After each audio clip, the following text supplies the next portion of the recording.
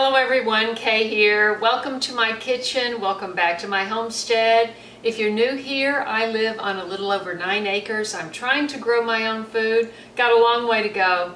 Learned a lot from being on this larger property after such a small space in California.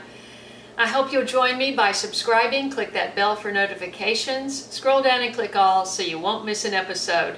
Well, if you're like me, it's September the 6th, I think. I've kind of lost track because I fell about 9 days ago on my knee in the garage and broke my kneecap. Very good result considering I only have the one break and it's vertical and nothing is torn, they think, and so no surgery needed. PT starts in a few weeks. So in the meantime, I'm wearing a knee brace and I have a protocol for that I'm using on my knee, including comfrey and arnica, peppermint essential oil, and a proprietary blend of herbs. My friend who's been here helping me for 8 days just left a little while ago. She said, I just have to go down to the garden and harvest those wild goose peas for you. We meant to do it. Didn't get done. She was leaving this morning. She said, I just can't go. I said, you know, you don't have to do that. She said, I just can't, I just wouldn't feel right. So I managed to get on the four-wheeler and go down and observe. And at one point I just thought, wow, I've got a very colorful medley of vegetables that would look great in a stir fry. I mean, I know that we're doing a lot of canning of tomatoes and squash and green beans and pickling cucumbers, etc. But what do you do when you just go down and even my friend said, well, I didn't harvest the purple beans because there weren't enough, you know. And I said, okay, if I've got 4 purple beans and I've got 6 yellow beans and I've got a little okra and I've got some hot pepper and some sweet pepper and an onion and some garlic, and you add your green, which is okra, and most especially sweet potato leaves. Now, sweet potato leaves, did you know they're more nutritious than the root itself? Yes. So we are going to make a veggie medley stir fry that I am going to eat over quinoa, and you could certainly use rice, make it more of an Asian flavorings, use those Asian flavorings that are so wonderful. And that's what we're going to do today, so I hope you'll stick around. This will be quick. This is what I put together, and I certainly could do more. I have purple potatoes. That would be very interesting, but potatoes don't cook in a flash fry like these vegetables do. They cook very fast if you cut them certain sizes and you put them in a certain order. If you've never done a stir fry, that's the key to a great stir fry, is you put vegetables in at a certain order. So by the time you get in the most tender vegetables, they cook the least amount of time. And that way you can do, as I love to do, one-pot meal. This is a sweet chocolate pepper. This is Granada pepper, which is got a little bit of heat, not much, but it's got a beautiful yellow coloring. And of course I've got one serrano. These are Doe Hill, which are sweet peppers, and that's about as big as they're getting now towards the end of the season. I've got some okra in here, and these are the yellow beans. I added one plant late in the season, and I have a couple of plants of the purple beans. And these are from Botanical Interests, and you can order from Botanical Interests with my link underneath the video. These are the sweet potato leaves. And I just washed everything up, and I forgot that was just balancing there, like a pendulum. And here are the leaves. You want to pick out the freshest leaves. I just clipped off the end of the vine, and I'm going to take the leaf off of the stem and chop them up, and they go in last because they cook very quickly. My quinoa is going to be just perfect by the time I get my stir fry finished, so we'll set that off. This over. I just put a couple of tablespoons of avocado oil. You could use any kind of high heat frying oil that's, you know, hopefully it's going to be a healthy oil and not a seed oil. Like walnut, you could use walnut, avocado. So again, in case you haven't done a stir fry before, you want to have everything prepared in advance. And it is said that if you cut the vegetables at a diagonal, that they're better. I can't say for sure.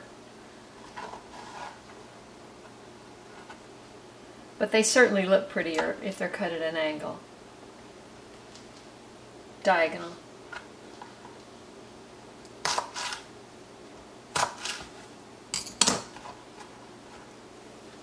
Okay. So the beans are going to be in the longest because they're, you know, the densest, the toughest, especially that bean. This bean is going to get the small treatment.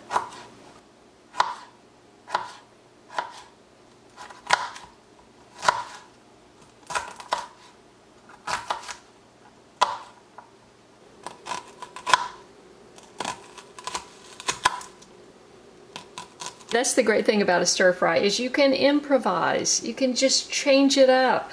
You know, you could saute whatever you wanted here, and then just as things got soft, you could put it in with your scrambled eggs and have a veggie scramble. But we're going to do a stir fry and serve it over quinoa. So I've got the purple and yellow beans, and the okra, and the sweet potato leaves, and the chocolate and Doe Hill sweet peppers. This is an Amish paste, and I had my garlic and a shallot. I'm using a shallot that I grew last year, and the hot peppers. A little onion. Yeah.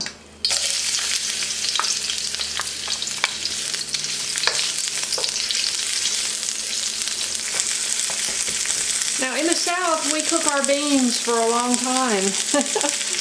But when you're doing it this way, you want crisp, crunchy, flavorful, and not cooked down to mush.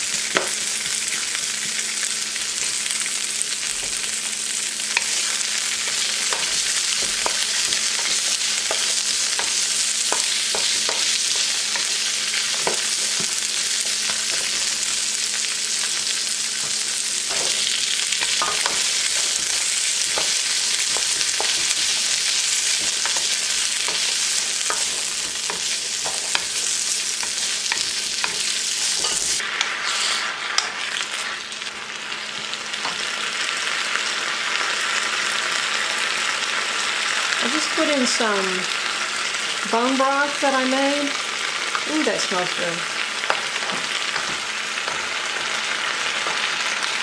Let that melt. This is just going to give us a little bit of gravy, meld all the flavors together. You could use chicken broth. This happens to be something I made for myself as soon as I got hurt.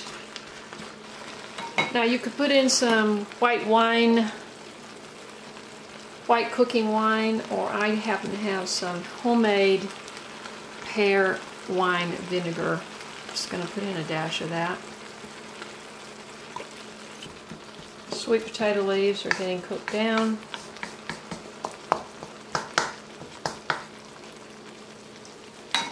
Let's test a pepper.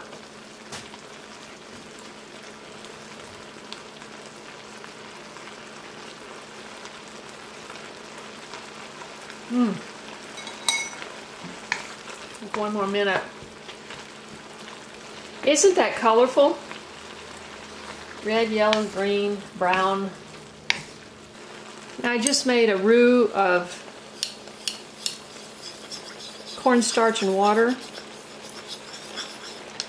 And we're going to put that in. That's going to thicken up our gravy.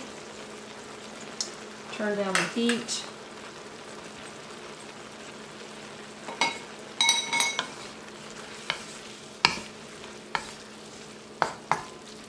Doesn't that look good? Now, if you really want to get exotic, you can put in a spoonful of hoisin sauce.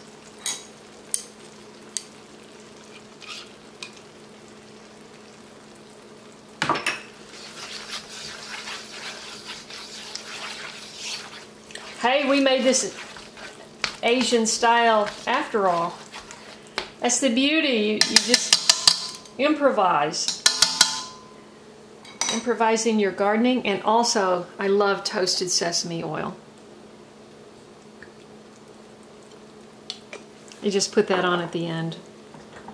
Okay, ooh, that smells wonderful. I'm gonna grab the sesame seeds and we are ready.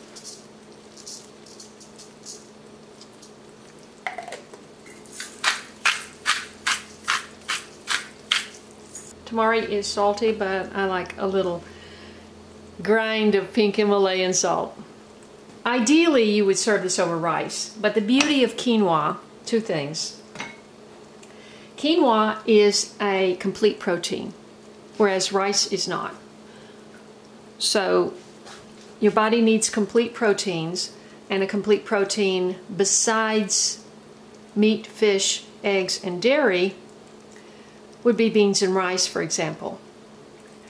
But quinoa, I believe it's the only one, is a complete protein in and of itself, and it cooks in 15 minutes as opposed to 40. So if you're hungry and you want to eat fast and you want a complete protein because you're not serving meat, you might want to consider quinoa. Let's serve it up.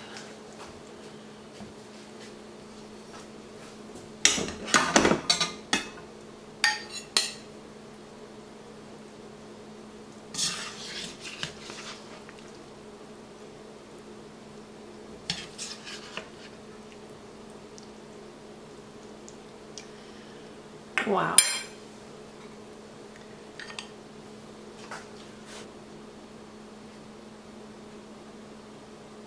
Well, I gotta say, let's take a taste.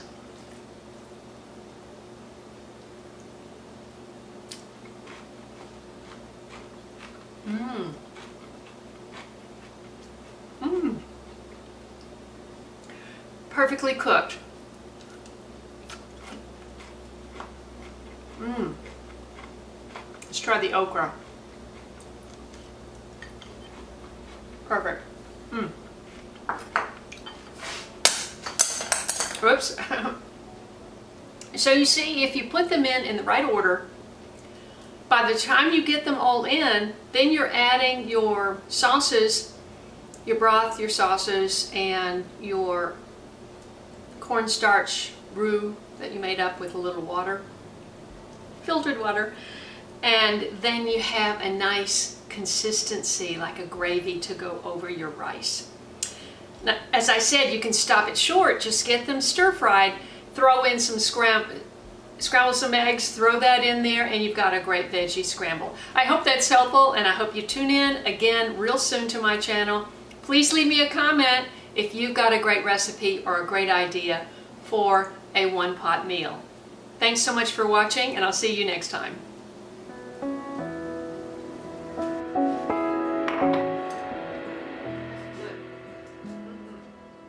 Get that stick off the ground.